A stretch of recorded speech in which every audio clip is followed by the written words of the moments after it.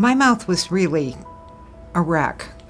I came into Dr. Ajmo originally because one more tooth had broken off, and I thought, I really can't, I just can't do this anymore. If I laughed, I would cover my mouth so people wouldn't see the holes where the teeth were missing and how bad it was. My teeth were discolored, and it was generally not good.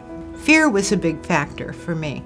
That's why my dental hygiene was obviously not good over the years, and I had many unhappy experiences. And I heard about the IV that would calm me down and keep me safe in my own head, which was pretty important, and promised me that it wouldn't hurt and it wouldn't be real scary for me. The morning of my first procedure, I took my Ativan as directed, which was incredibly helpful for me.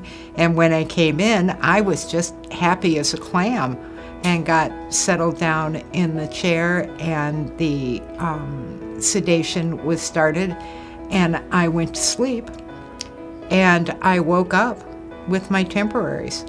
I would love to be able to tell you about it as an experience, but I can't. I just know that when I woke up, I didn't hurt, my stomach wasn't tied up in knots, and I went home and slept the rest of the afternoon. Oh my gosh, this has completely changed my whole attitude towards life, how I live my life now. I laugh all the time, and it feels good. I think about some of my friends who don't have the most beautiful smile on the planet, and now I do.